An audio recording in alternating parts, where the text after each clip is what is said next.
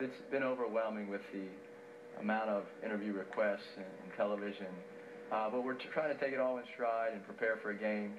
My wife and 3 kids have been under scrutiny, so it's challenging for our family, but this isn't about our family, it's about our team and our university. Andy, when you Google Amanda's name, the modeling pictures come up. You've got a bunch of hormonal teenagers that you coach.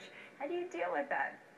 She was so successful, it flew all over the world and did portfolios. So a lot of her portfolio books at home, I just marvel at. They're beautiful pictures, but she's done such a wide variety of modeling shoots with blouses and jeans and outfits and hair products. More clothes. A lot of clothes.